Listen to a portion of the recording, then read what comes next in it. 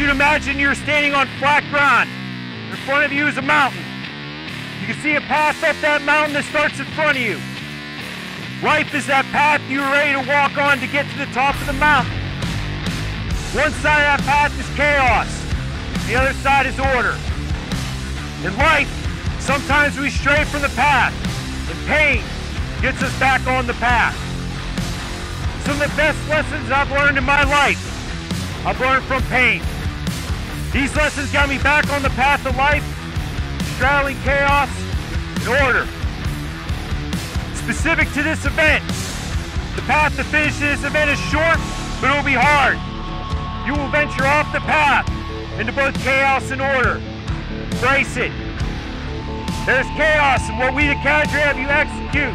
With the realistic expectation, you will execute the standard of each task outlined by the Cadre. We'll push you to find a better version of yourself through shared adversity and with your buddies, to your left and to your right.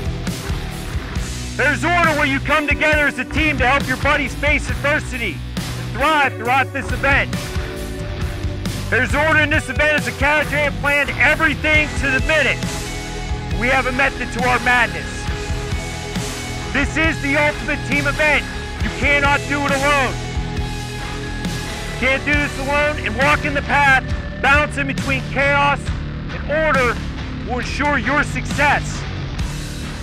There is pain that we the Cadre will inflict on you when you get too far off the path. By standing here, right now, in the center of the universe, also known as Fort Bragg, North Carolina, you're validating that the easy life is not for me. The easy life, guys, is not for us. You have to seek pain. You have to seek pain in order to validate who you are as a person. Another way to look at it, I've been saying this for years. Every once in a while, you have to do something that sucks in order to validate who you are.